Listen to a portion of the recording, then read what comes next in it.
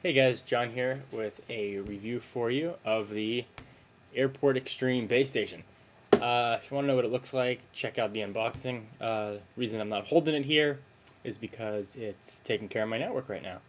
So I've been using the thing for a couple weeks, enough time to, I think, really get to know it, know what it's capable of and what it can do. And I gotta say, the thing is great. It's hands down better than the Linksys wireless G router that I was using, the typical blue one. This one here, that everybody has seen around. It's the go-to router. First, start with the negatives about the Airport. Really, the only negative about it is it only has 3 gigabit Ethernet ports in the back. It's okay, not a big deal. Actually, I only have 3 things that I'd want to plug into it anyway, so that's okay. That's the only negative. The cool things about it now, and you go back look at the unboxing videos, on the back it has a USB port. And what that USB port allows you to do is network up hard drives, printers, anything that plugs into a USB port. You can really network up, which is very handy. And you can also use a USB hub to plug it in network a ton of drives. And it's actually very easy to do as well. If you're trying to network, say, an external hard drive, which I think is probably the most common, take your hard drive, plug it in, you go to your system utilities, and it just shows up. Like Apple always advertises, it just works. And the Airport Extreme Basestation really just works. Setting it up took 3 minutes. Again, same thing. I plugged it in, followed the instructions in my applications folder, and went to Airport Utilities and followed 4 steps, named my network, set a password, and boom, it was done. So very easy there.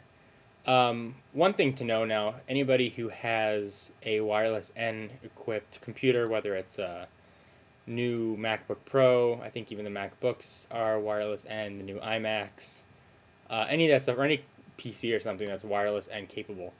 The computer-to-computer time for file transfer is really fast. It used to take me, let's say I wanted to transfer an hour-long TV episode to my Apple TV with my old wireless G router from the MacBook Pro to the Apple TV, would take probably 6, 7, maybe 10 minutes, a decent amount of time. To transfer things now with the Airport Extreme from my computer to the Apple TV, it's done in 2 minutes. I mean, it's easily 3 times as fast. My download speeds have increased also.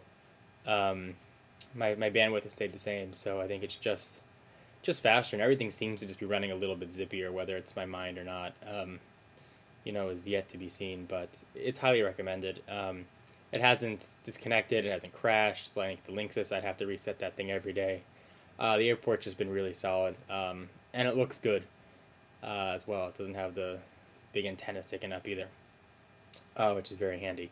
It does get a little bit warm though, like Echo Fish mentions, so be wary of that, but it's nothing terribly bad at all. It's just a little bit of heat coming out the top.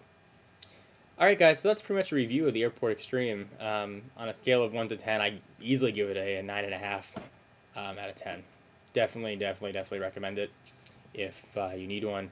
And you can pick it up from the Apple Store, pick it up online. I think in the United States, Best Buys are carrying them now. You can really get them anywhere. And they will work with a PC as well. So no problem there, and it comes with software and stuff to configure it. Alright guys, anyway, hope you enjoyed the video. Any questions, let me know. Thanks for watching, thanks for subscribing, and that's it guys. Talk to you soon. Bye.